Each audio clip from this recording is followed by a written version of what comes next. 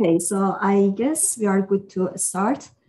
Hello, everyone. Thank you for attending our September meeting. I hope that you would enjoy this meeting, and I'm sure that there are going to be lots of takeaways from our presentations. So the main theme of today's presentations is parametric modeling with advanced parametric tools such as optimization with OpenStudio and DesignBuilder. Before each presentation, I'm going to give you a brief introduction about our presenters, and then we're going to have a 20 minutes presentation followed by 5 to 10 minutes Q&A. So you can either raise your hand during the question period, or you can enter your questions into the Zoom chat or YouTube live chat, and they will be addressed to the presenters.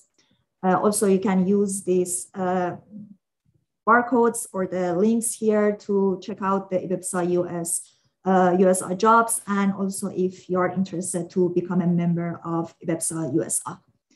So if you don't have any further questions, and also I would like to remind you to mute your mics during the presentation, and then during the Q&A you have the opportunity to ask your questions. So if you don't have any questions or concerns, I can start with introducing our first presenter, Craig Simmons. He has more than 15 years professional experience in commercial building in energy analysis, utility program design and review, and building codes compliance. Craig is currently leading VEIC's work leveraging OpenStudio and related scaling and automation techniques to support building population studies, grid interactive building analysis, refrigeration analysis, and create automated building energy management-based calculation tools.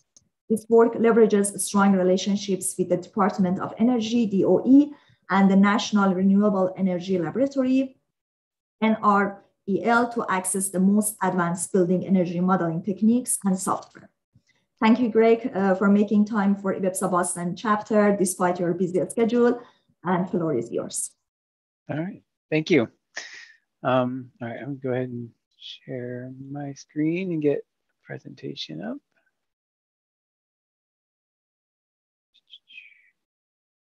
There we go. I think that should work.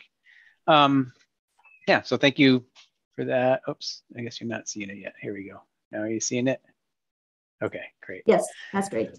Great, yeah, so thank you. I'm gonna put a caveat here as before I start that I do have 3 kids stuck at home today for various reasons in our world today. So please, please forgive any interruptions if they should happen.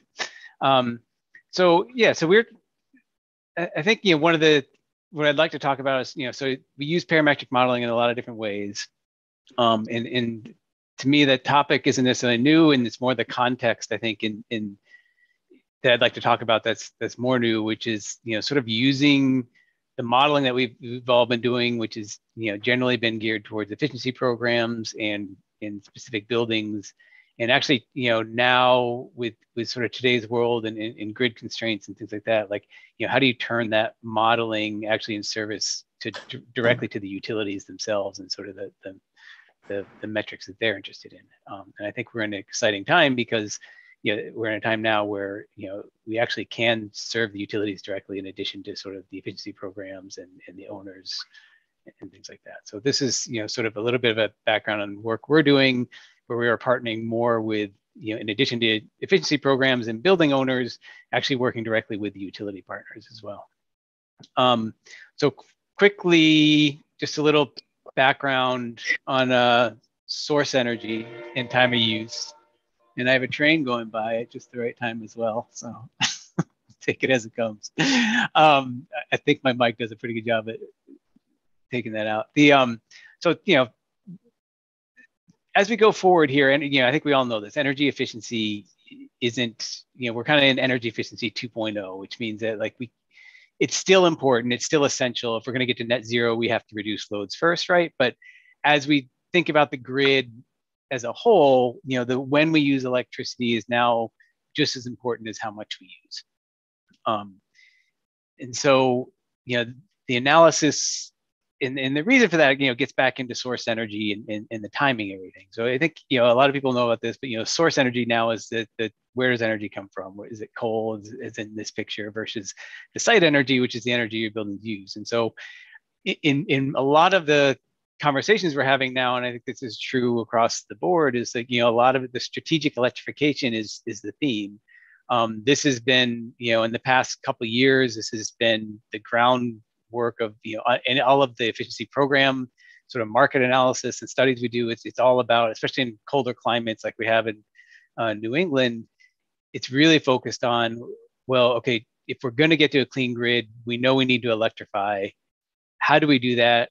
And also sort of control the impacts of that, because when you start putting, whether it's heat pumps or even resistance heating on the grid, you're going to create new constraints that, maybe existed 30 years ago, but we've kind of dealt with, and now we're going to have to deal with it again. So, so the combination of the source of that energy, in moving that source energy to renewable resources, but those are only available at certain times, and then trying to get rid of, so trying to flatten out the load and use storage and things so we can use the energy at the right time, right? And we can have less greenhouse gas reductions, even if we use this, say we get a building down to the low 20s EUI, well, is it using that energy at times when the grid is having to fire up really dirty power plants, really expensive energy, or at times when that's lower use? And so that fuel mix here is, this is two sort of shots. The one on the left is ISO New England, right? So it's a breakdown. Right. So starting with, sorry, was that it? Someone asking something? No, okay. Just go ahead. They didn't. Okay. They forgot to mute their. Okay, that's fine. The so ISO New England is on the left here with their breakout of energy, and now this is sort of a snapshot. This would be like an annual average, right? So the trick to this is that this mix changes at different times of the day, and at the times of the year where the grid is most constrained is when sort of the worst of the worst comes on. And not only that, but that energy is extremely expensive, and it drives the rates for the entire year. Those 1 or 2 hours with the thing most constrained. On the right here is actually Green Mountain Power's fuel mix as of 2019, and now they happen to have good access to a lot of Canadian hydropower. So in a lot of senses, their mix is greener, I guess, than most areas of the grid. But it's still, again, when you get to those constrained points, those points of really high demand, this hydro is a fairly steady base. But at those points of high demand, then that's when all the sort of dirtiest mix of fuel is going to happen. So when is that? And so this is just looking, again, this is ISO New England as sort of a proxy. There's better available data for ISO New England, so I'll use some slides for that. But just kind of shows you, this is on an hourly basis, just kind of the overall, this is actually greenhouse gas emissions associated with the grid mix at different hours of the year, right? And this is basically an average metric, but done hourly. And so we use a lot of graphs like this. So when we do our carbon analysis, when we do these electrification analysis, what we'll do is we'll overlay now the building's energy use, right? And we can use OpenStudio and other modeling softwares to do this in an automated sense and create metrics out of it, and where we can sort of overlay the hourly use of the building with sort of this grid, greenhouse gas emissions matrix. And this is one I'll come back to a little bit later just to show, but this is essentially the same grid as a heat map, right? So these greener areas are times of less intense greenhouse gas emissions associated with the source of the electric grid production. And then the dark gray areas are your more intense, your dirtier times of the day, right? But basically the same data that was shown before. Okay, so what I'm going to try to walk you through is a progression. So we had a few years ago, we had an opportunity to work with Green Mountain Power, VEIC. I should back up. VEIC, we do a lot of analysis and program support for states and utility programs. We operate a handful of utility programs, which include Efficiency Vermont up here in Vermont, the DCSU in DC, and then a bunch of municipal programs throughout the Midwest. But then we also do all kinds of consulting in between. So in this particular project, we were sort of acting as Efficiency Vermont, working directly with Green Mountain Power as a partner, and then working with Burr Burton Academy with a new construction project they had that had some, so just, they had some really, I think just from the school philosophy, they really wanted to do some good with this building. It was a community center or student center for them. So they had some good goals on their end, and we combined that with Green Mountain Power has been very proactive. They have some residential programs with Tesla batteries and some other programs that I'll get into in a little bit, but there's an opportunity to sort of bring these players together and try to do some work in sort of finding common objectives in a specific project. And so, from the school's standpoint, they wanted to be net zero ready. They wanted the ability, exceed code requirements, of course. And it was really important to them sort of how the building interacted with their students. And, as not being an architect, I won't get into that, but there's lots of daylight, there's lots of fresh air. And in the end, by partnering with Green Mountain Power, in addition to sort of getting the high efficiency building, we were able to sort of really get some intelligent control of the systems and optimization that will help Green Mountain Power with their need to avoid power usage during high constraint times. The system in this case is, essentially it's air to water heat pumps with some backup actually straight up electric boilers. This is 100% electric building. And electric boilers are kind of nice in the way that they're super cheap. You don't want to operate them often, but if you need something to back up on, it's a good option. In the end, so it's air to water heat pumps, right, going into a central loop that is then the actual zonal control is water source heat pumps. So the nice combination here is that we don't necessarily need to produce super hot water on the air to water heat pumps, although in this case, we found that it actually was beneficial to do most of the heating at that level, and vice versa in the cooling. So you have these water source heat pumps in the zones that can, reject and take heat from a central loop. And then the end result here was that we ended up with a 2,000 gallon storage tank, right? So that became sort of the regulator for the building in terms of being able to control when the hot water, when to use the hot water generation and the chilled water generation.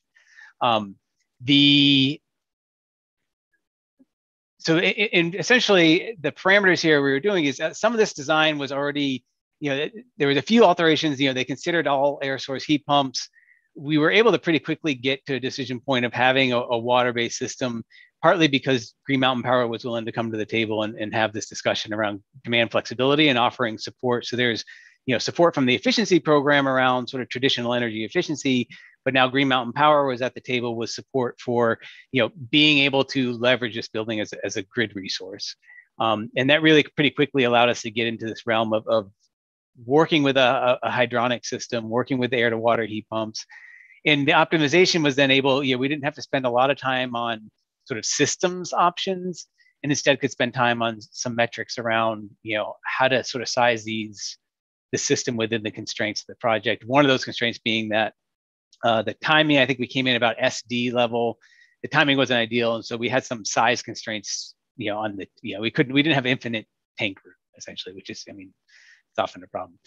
So this is what this heat map is here is that there's a controllable load rider that GMP has. So, for buildings willing to participate in this program, what they'll do is, with I think about 24 hours notice, they'll say, hey, we have an event coming up, and if you're able to curtail your load during that event, then you can tap into this special rate of theirs. And so this is for the year 2018, this is a heat map of when those calls were, right? So you have months across the bottom, an hour of the day across the top.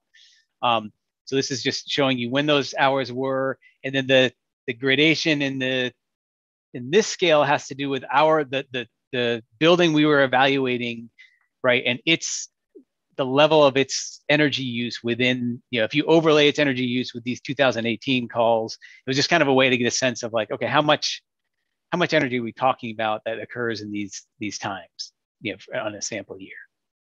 So then that led us into, so the analysis we ran then, so then parametrically we could look at this demand flex, so like how much flex could we get in these, generally about a 4-hour window, and then costs. We could figure out based on the controllable load rider, what the overall cost of the operation was. And then, the parameters then we were sort of sending through that were a variety of tank sizes, although I think we were constrained to less than 5,000. And there ended up being some other constraints in there. And then looking at both the delivery temperatures of the air to water heat pumps into the central heat pump loop, which again, we actually ended up tending towards higher, about 130-degree delivery temperature in some colder conditions, because that strategy ended up being better from the thermal storage standpoint than to, if we rely on the zonal heat pumps more, then that actually ends up using more energy out in the zone rather than letting us take full advantage of the thermal storage.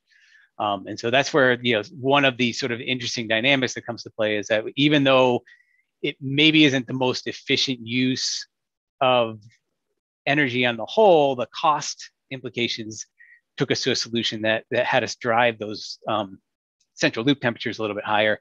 And then we looked a little bit on the timing. And so this is essentially on the right here is what we came up with in terms of timing, which is, charging the tank through the morning, coasting through a little bit of the morning section, charging again in the afternoon, early afternoon, and then coasting through the afternoon. And if I go back, that sort of lines up with, here's these peak times here all throughout the year. There's peaks that happen in this afternoon stretch, but there are occasionally these calls in the morning for this, curtailable load. And so it ended up being a little bit, and just for simplicity, I mean, there's all kinds of things you potentially could do around, maybe having a control scheme that was weather dependent, and just, the reality is it's much easier to just put a schedule in place. And so that's the end result was a schedule.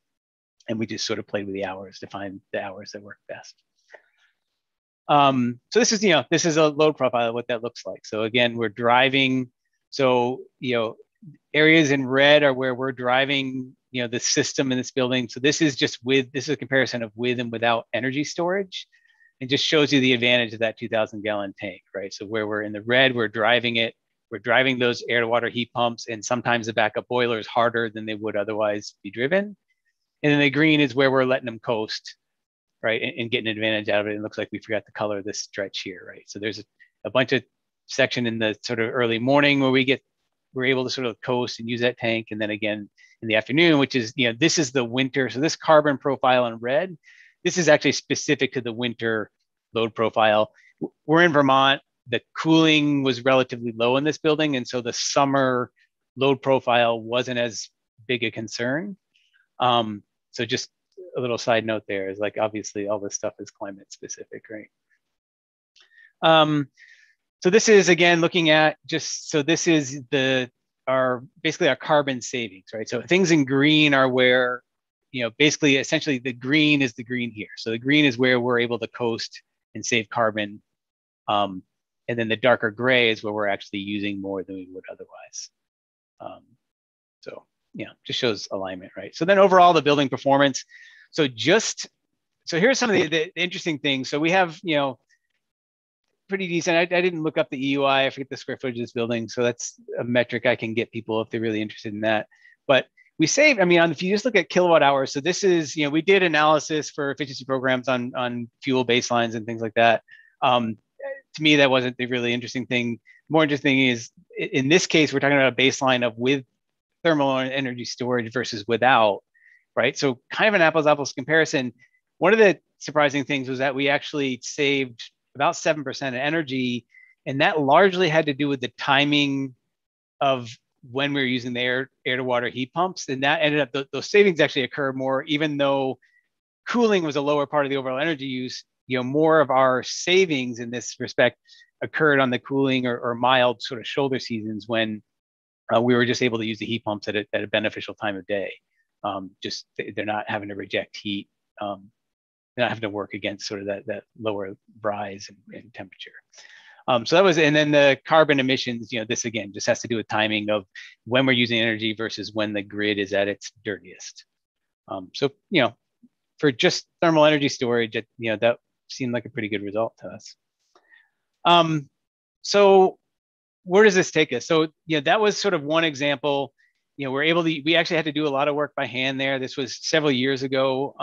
In the meantime, Energy Plus has evolved quite a bit. OpenStudio, the labs have done a lot of work there. And so a lot of the things, in addition, like the reason we like OpenStudio is that as we do things by hand, we can sort of, we have the knowledge and skills to sort of write and automate those things. And so we can start to sort of, once we've done a project that's manually intensive as that one was, then we can actually start to take pieces of that and feed it into more and more analysis in the future.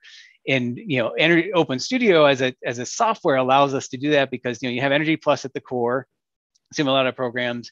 The sort of first layer out, just looking at layers of OpenStudio, is this what we call the application, and we've done a lot of work to sort of help keep that free and open source software. But really, the power starts to happen at this sort of what we call the software development kit level, and that's the part of OpenStudio that's supported by the labs and NREL directly. And that's where having some skills in writing scripts and in doing some Python combined with whatever allows us to start to really automate. So, okay, we've built this air to water heat pump system for this specific building. We can start to repeat that kind of system in the controls for other scenarios, right? And then when we start to actually, and then OpenStudio then has what's called OpenStudio Server. PAT is the user interface to that, which then allows you to actually access, say, Amazon Web Servers or other sort of cloud computing. You can use your local computer if you want, but that's, you're going to be limited by your CPUs. But this is where we can actually then start to do, we can use objective functions, and there's some AI algorithms and learning algorithms sort of built into that package. And that's stuff that we used in we use that in the runs for that specific building, but then we also can leverage it and start doing population analysis and start looking at more buildings. So I had a quick thing here, kind of what that looks like. I won't let it play the whole way because I'll try to get done. But so this is like an AI algorithm working through a calibration where we're trying to get to somewhere in the middle here, both for gas and electric use. And so the AI algorithm, like we give it a bunch of dials to turn, and we give it some ranges on the dials that it needs to stay in between, and then it does a whole bunch of experimentation on its own to figure out sort of where to end up. And if I just fast forward it, you can kind of see like it tests some different ranges and everything and ends up kind of in this space, right? So that's just the general, that's the power of what we're able to do. In this case, the metric, right, is some guideline 14 metrics around calibration, but in our analysis around greenhouse gases and things like that, we can program in whatever metrics we want. And then I'll end with the future of this all is this FLM pilot. So FLM stands for Flexible Load Management. So we have a program that's between Efficiency Vermont, Green Mountain Power, and a software company called Dynamic Organics, where now we're going to take some of the lessons learned from this individual project and start running it on the 50 or so. There's about 50 buildings up to I can sign up for this program, and so we can take these lessons learned. We can take automation that we've built out of that and start using that to sort of help figure out like how do we actually structure a whole program where you have a distributed energy resource platform, actually a software platform that has the ability to sort of reach into buildings and control them. And so we using the model here to sort of support scenario analysis at the program scale. There's a bunch of work at the labs again, looking at integrating sort of BMS nomenclature with these DER systems and in our building energy modeling, so we can start to have better sort of digital twins and even just better use of population metrics. I think a little bit over time, so sorry for the quick wrap up there. I will call out the picture I chose because honestly, like some of this feels so futuristic and everything, but it's really like, we barely have our Strider bike on or our training wheels on in terms of where we need to go with this stuff for the future of the grid. So thank you. Thank you, great. It was a very fantastic presentation. We don't have too much time for Q&A, but I have one question in the chat, so I can share it with you. One of the audience asked, good presentation so far, thank you. Do you feel the price effectively represents carbon emissions like LEED and other programs have long approached that topic? Or are you suggesting it is more accurate to model using hourly profiles like ISO New England you showed? I mean, in the end, the cost drove it, right? And I think the real answer is that we need Green Mountain Power has done some work, like as part of that flexible load management. That's one of the things we are experimenting with is like what are the rate structures that are needed to fully support this. So I think the ultimate answer is that we need rate structures, right, that reflect that hourly demand. In the meantime, our approach to it is we kind of look at both and analyze both, knowing that, if nothing else, then for our own learning, like let's keep track of how that hourly greenhouse gas emissions aligns with these different strategies, in hopes that we can inform cost structures that then can reflect that better. But I think the quick answer is yeah, I think you can't really get around cost. And in general, the costing seems to follow the carbon reasonably well enough that, it's a decent metric. Great, thank you. Also, Ajmal is asking, is this software is plugin, like we can use with softwares like SketchUp, etc.?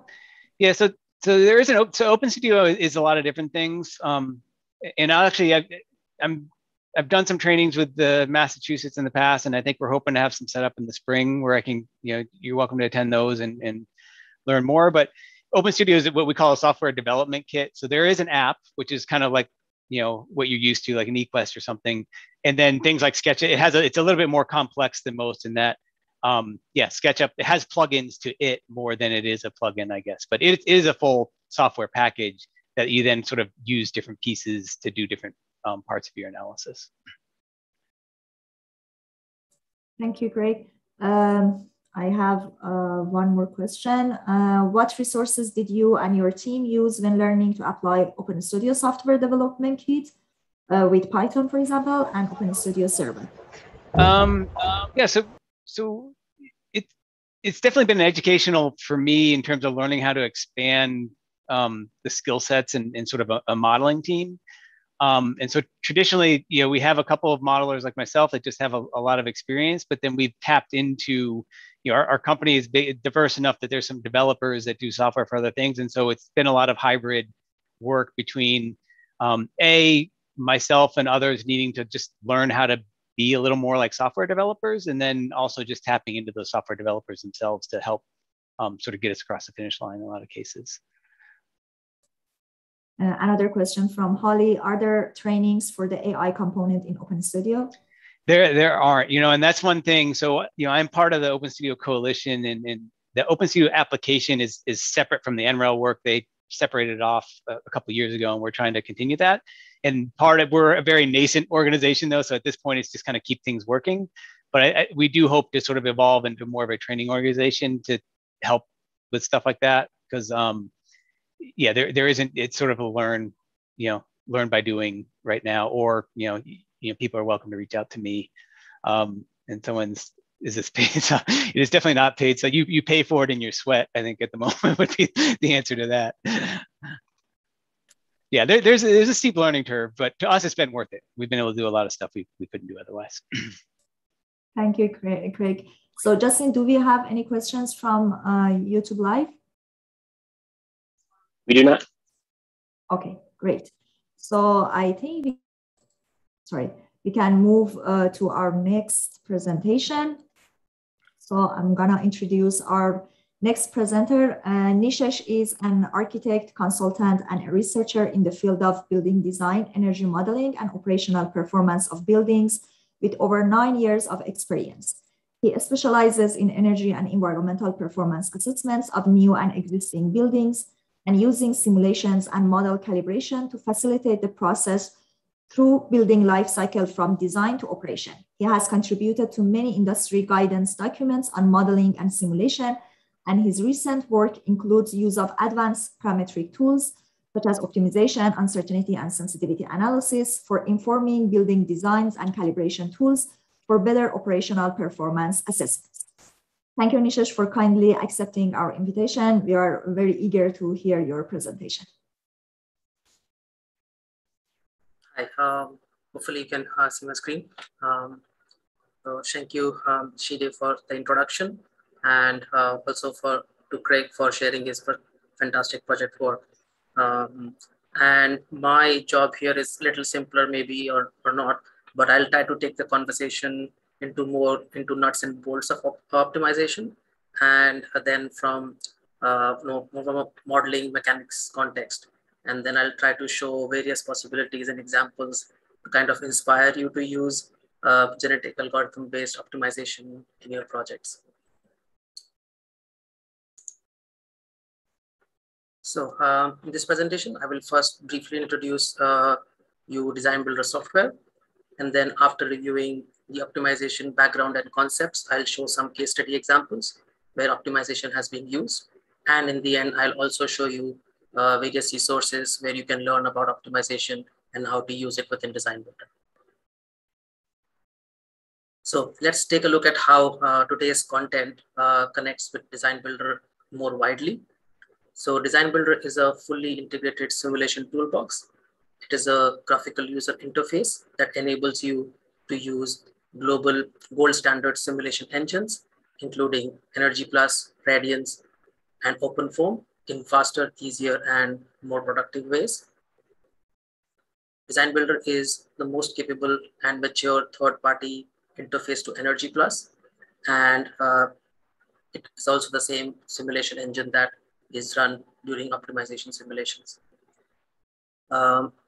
And within DesignBuilder, from a single model, you can do energy, comfort, and environmental performance assessments, run compliance simulations for LEED and BREEAM, and also run cost daylighting and CFD simulations.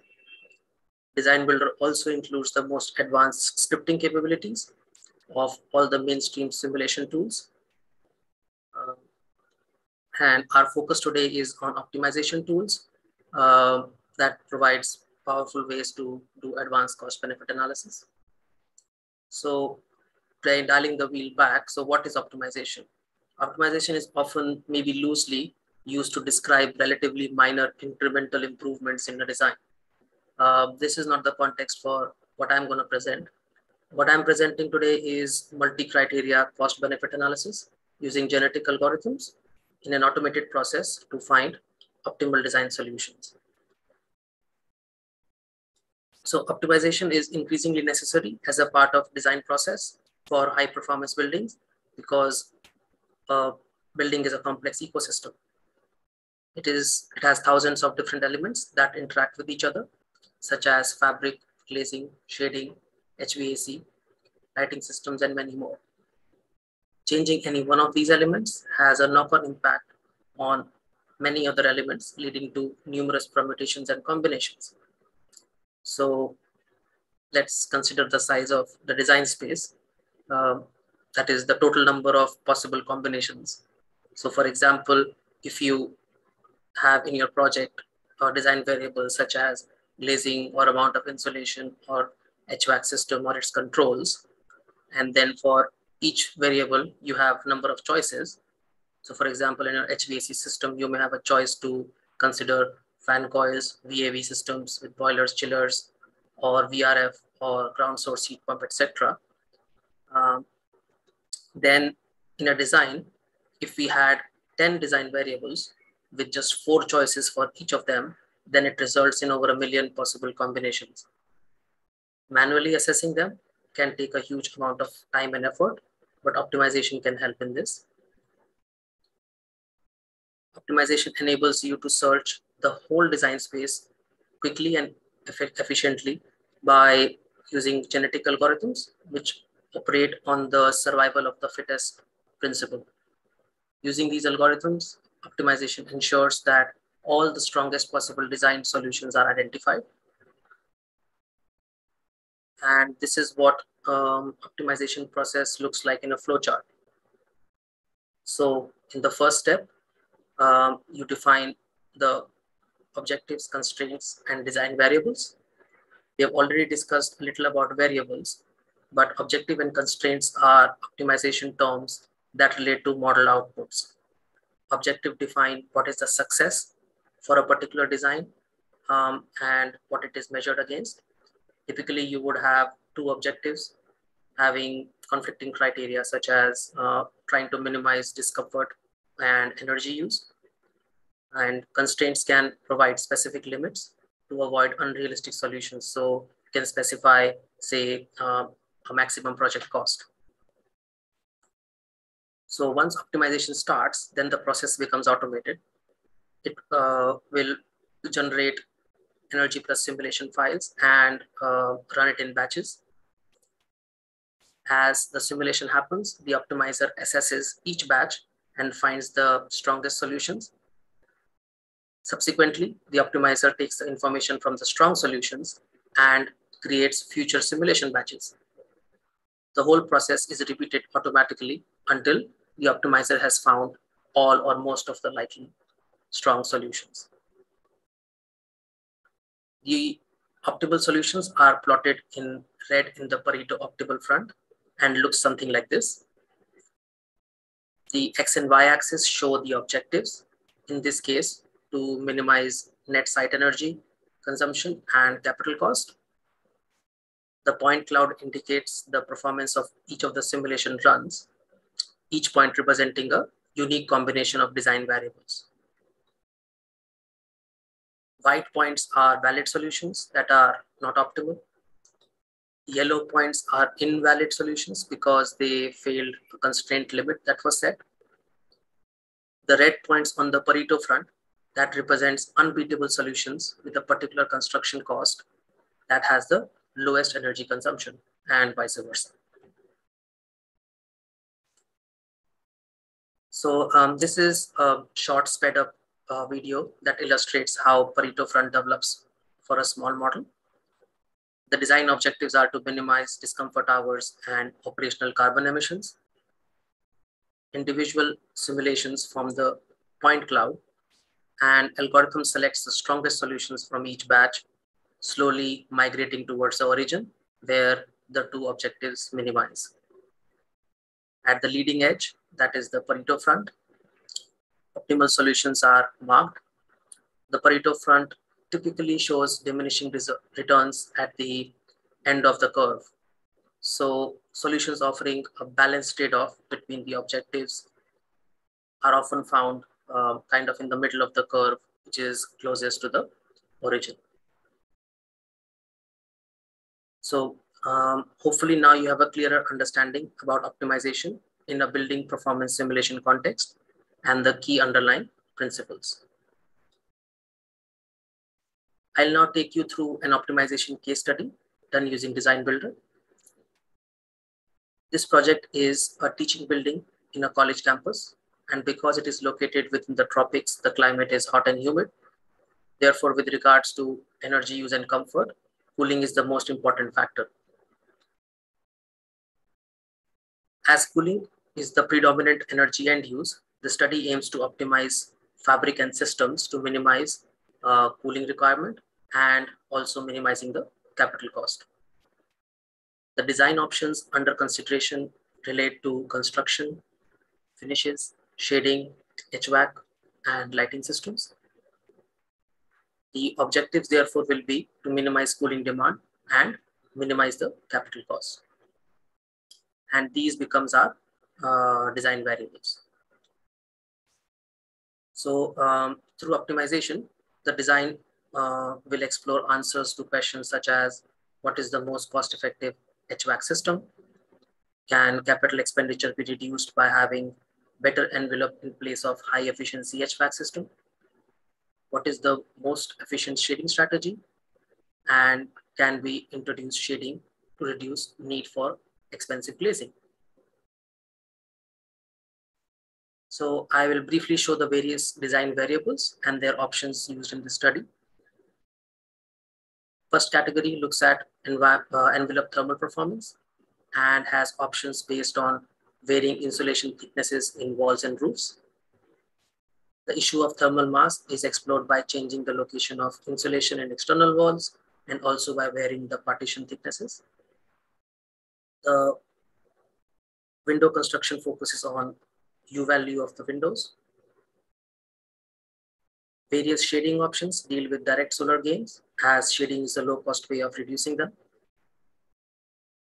Besides U value, another variable related to the wall is the external surface finish, which has been incorporated by changing the solar absorbance of the outermost material.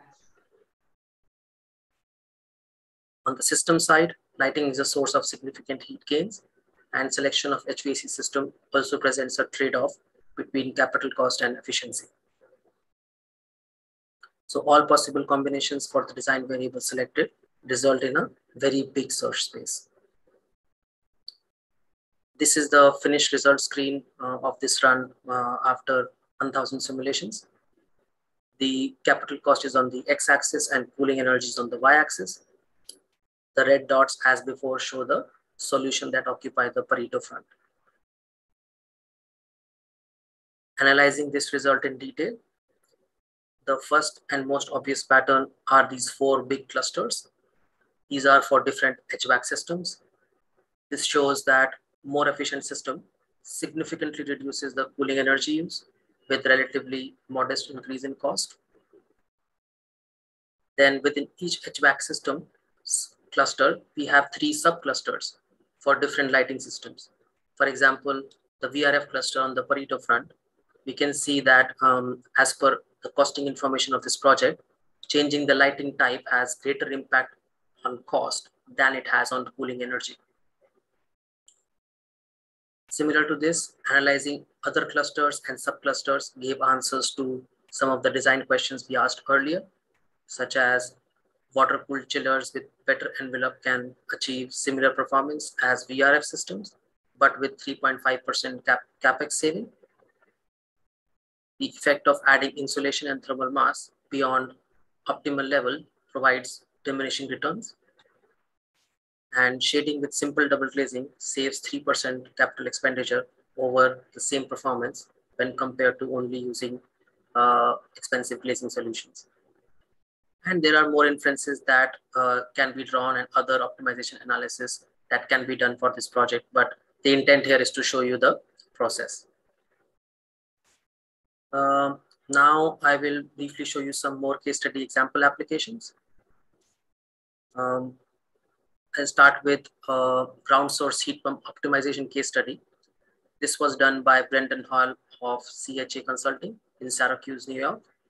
This project was completed for his previous employer, Karpinski Engineering.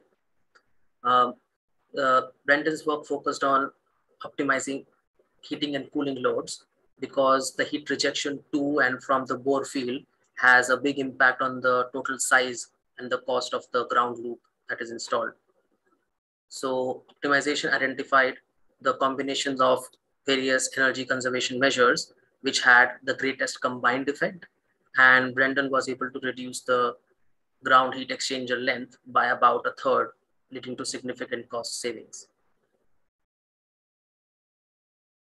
This next project was shortlisted for SIPSI Building Simulation Group Award in 2018. And in this case, Arturo Ordonez of Solarc needed to reduce the construction cost and carbon emissions for new build house in Spain.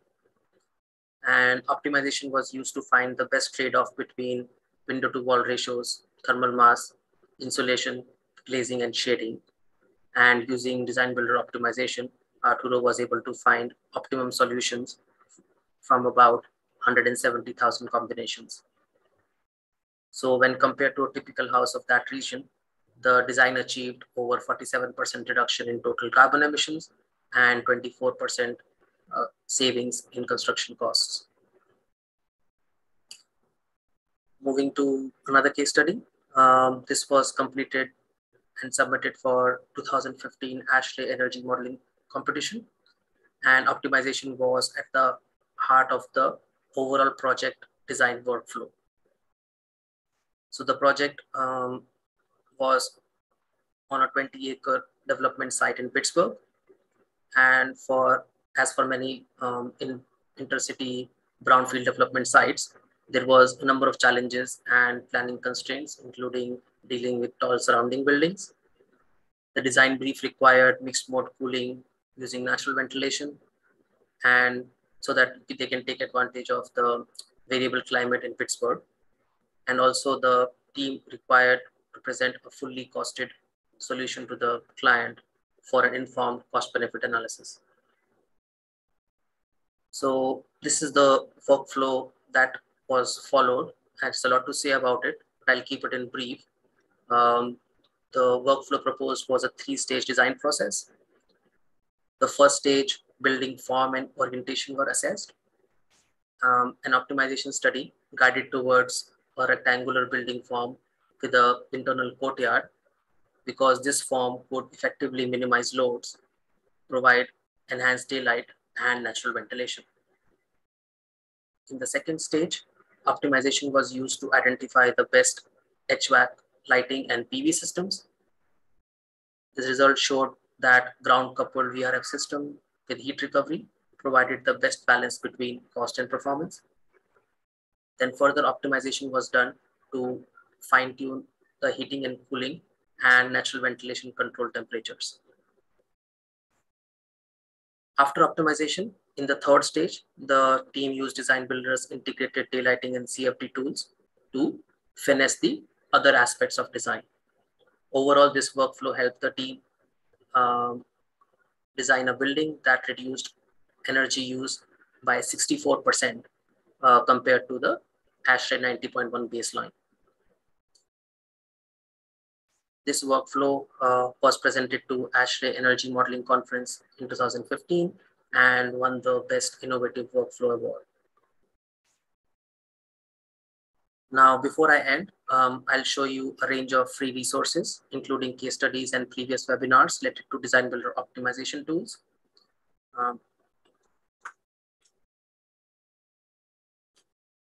So you can access the selection of case studies from DesignBuilder's homepage.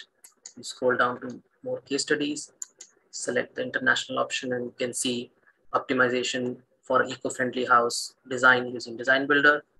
Another 2016 ASHRAE Lowdown Showdown energy modeling competition entry that uses optimization. And similarly, there is performance for optimization of a low temperature chill water plant, etc. So you can read about these case studies here. Past webinars you can find on the training page and webinar section of DesignBuilder website. So for example, using energy modeling to optimize ground source heat pump system design. This is the Brendan's project. So if you want to view the webinar and look at the details for how they were able to deal with this, you can view it from here. Then there are these two webinars on uncertainty and sensitivity analysis, which is a very closely related topic to optimization. Then optimizing an eco-friendly house design using DesignBuilder. It is the Arturo's case study. So you can find how this was developed in this webinar. And at the bottom, there are two webinars which are regarding the ASHRAE, basically ASHRAE energy modeling competition that provide ideas and information related to optimization and project workflows. So these free resources will give you great insight into optimization and its applications. And if you choose to use DesignBuilder optimization, then you can fast track your learning with a focused training, which is available on the DesignBuilder's site in the online training section. Scrolling down to the bottom, this DesignBuilder optimization fundamentals has the package, and you can read the description about the full course here. So I will finish this presentation by reiterating that optimization makes it possible for you to assess full range of design options in a commercially viable time frame, and that it gives you full confidence that your recommendations are truly optimal and makes your clients very happy that you have done everything realistically possible to optimize their building. And it also reduces your design risk. Thank you. Great, thank you so much, Nishesh, for your interesting presentation. So Craig is asking, does DesignBuilder include a cost database to assist with the optimization studies? So DesignBuilder does have a default costing structure in there, which you can, but they are basically the default costs. For each project, your costing structure might change. So you can go in and start changing those numbers as per your project details. And you can basically do the costing assessment. So these are all part of the For example, you can go and change the system costs or construction material costs, etc., within the existing interface. Thank you. So does anybody have any other question? You can raise your hand, speak up.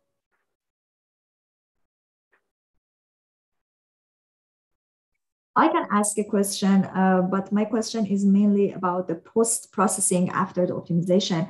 So I am interested to know what would be the best way to compare different optimal solutions.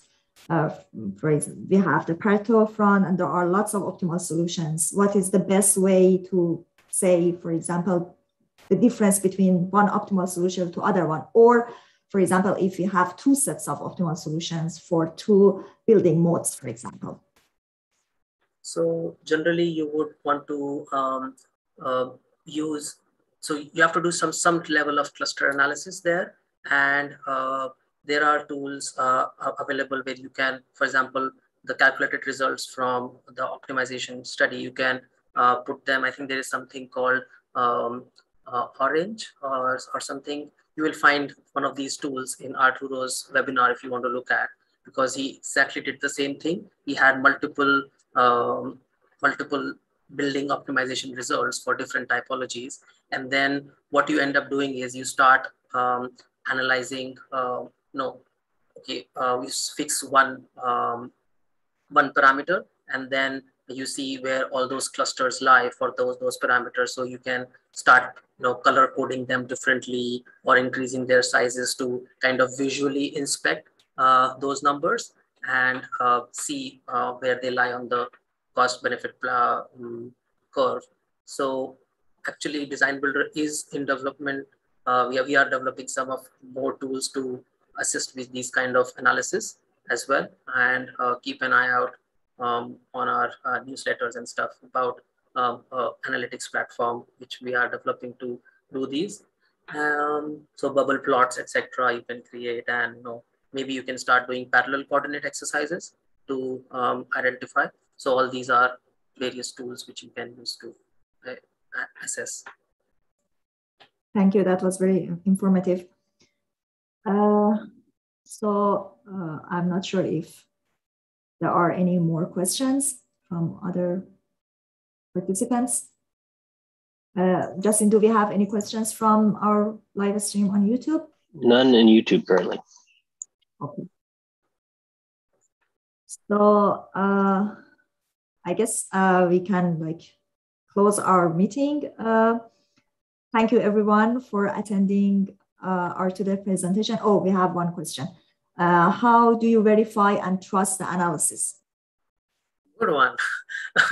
The same way you verify on a cheeky side, same way you verify and trust the simulation results. So the reason you will be at least to identify what solutions are optimal and the others, you're basically plotting results against each other. So the genetic algorithm is efficient enough to start eliminating some of these unviable solutions, etc., because you define the boundaries of those analysis. So yeah, and however, at the end of it, there is modeler judgment also required when you start proposing things, that things are possible or not.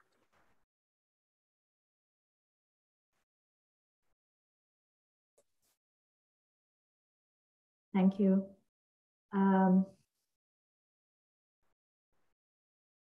Also, Dr. Zhang is mentioning, Nishesh, you can mention the DesignBuilder's QA tools. Oh yes, definitely. There is a lot of QA checking tools available in DesignBuilder, where you can try and check models in 3D images, and basically try to see false color rendered images to see if the model is right or not. And you can also visualize data in grid forms to see data if it is good quality data or not. So there are inbuilt tools in DesignBuilder which you can use for these quality checks for individual models as well. Yeah. And Dr. Zhang, because he mentioned actually there are some tools which NSIMS has also developed to maybe you can do post-processing of your optimization results, if I'm not wrong, but yeah. Also, we have a question, one more question. Does DesignBuilder have tools to create the matrix of design variable options? Could you talk through process of setting up parametric runs? Does it require Python or is there an user interface? Wow. So this is basically a question for an entire webinar on process of setting up parametric runs. Actually, you remember I showed you the other webinars which you could see from DesignBuilder page. So I think there are a few of them which actually discuss about setting these things from scratch for all parametric runs. So definitely you can find that information there. DesignBuilder program help also contains basics of setting these things up. We have, so the thing is for most common applications, you might not require any Python work to set up your model and do basic design stage optimization, parametric, uncertainty, sensitivity analysis. But that tool is very conveniently, not conveniently, very integratedly hooked up with the scripting tools in DesignBuilder. So when you can actually write Python scripts to make the simulation engine, optimization engine work on almost any input parameter and any output result as a part of your exercise. So yeah, these things are possible. You will find a lot of it covered in one of the previous case studies, which I mentioned. Thank you so much, Nishesh, for your elaborative information. We are running out of time, so thank you everyone for attending today's meeting. I hope that we all see you in our upcoming meetings, like monthly meeting. We have lots of interesting topics for the following month. So if there is, thank you. So if there is nothing else to mention, I think we can close the session. Thank you again, Craig and Nishesh, for your very informative and interesting presentations. Thank you. Thank you, everyone. Bye-bye. Thank you, Shida. Bye. Bye.